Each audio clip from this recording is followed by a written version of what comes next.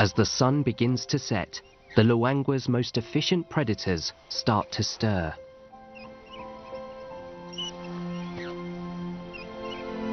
Wild dogs are the ultimate team players.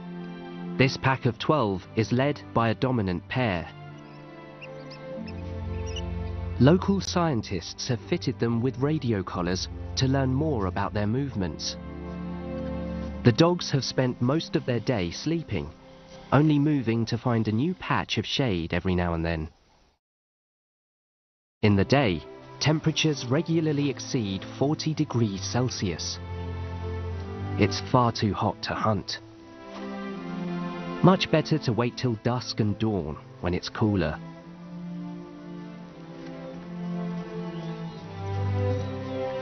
Wild dogs are incredibly social animals. Every time the pack wakes up, they greet each other. This highly ritualized ceremony constantly reaffirms their bonds. For a moment, all hierarchy is forgotten. Even the most dominant dogs act submissive. It keeps the team together, ready to hunt and feed as a pack.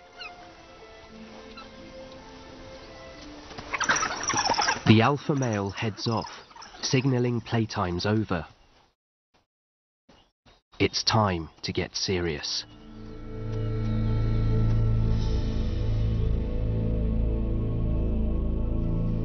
Impala and puku make up an important part of this pack's diet.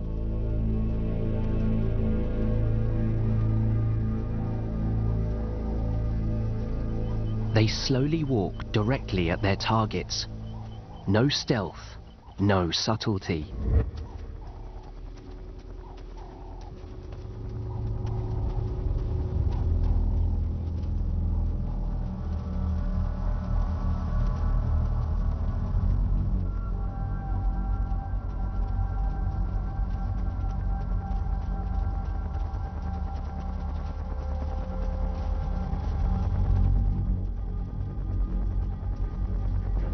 The pack tries to get as close as possible, waiting for the herd to panic.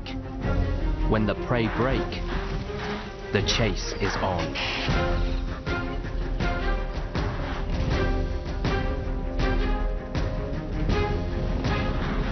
Their secret weapon is endurance.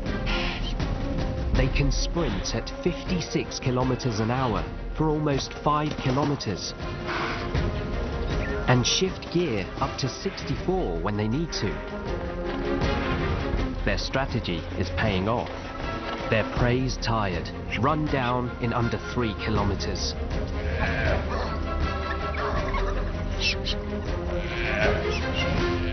In some places, 4 out of 5 chases end in a meal, the highest hit rate of any African predator.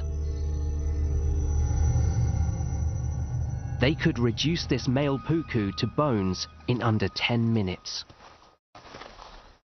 But after a high-speed chase, they need to cool down. On the hunt, rather than wasting precious water by sweating, they've let their body temperatures rise far above that of their surroundings. By saving water in this way, they can increase their endurance and cover greater distances.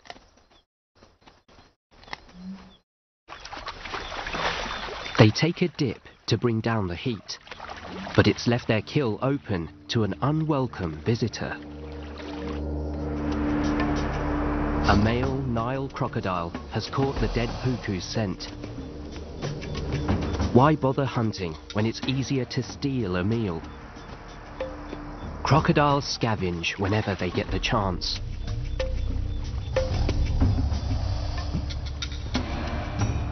The pack instinctively fears crocodiles, one of their few predators. They'll just have to watch their dinner slowly walk away.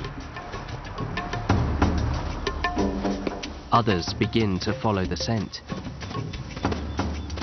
Enlarged olfactory lobes in their brains let crocodiles smell a kill several kilometers away. In the cool of the night, they can scavenge hundreds of meters from the water's edge.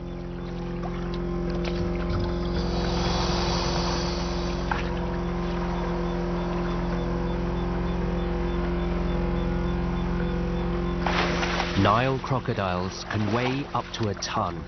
Without water to support their weight, moving is exhausting. Every few meters, the thief needs a break.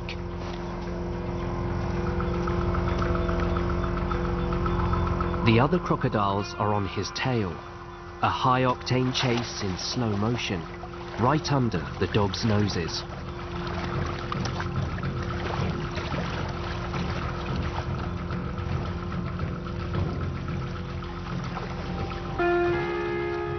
Nile crocodiles will feed together, tolerating each other at a carcass. The bigger they are, the greater their share. A 5-meter monster moves in.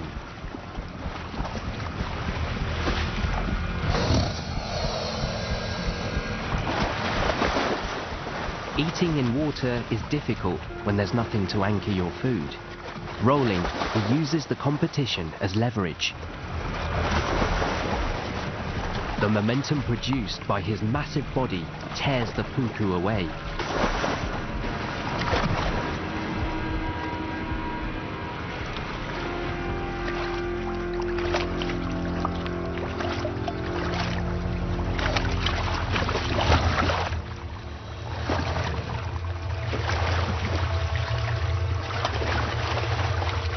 And just like that, in one mouthful, the carcass is gone.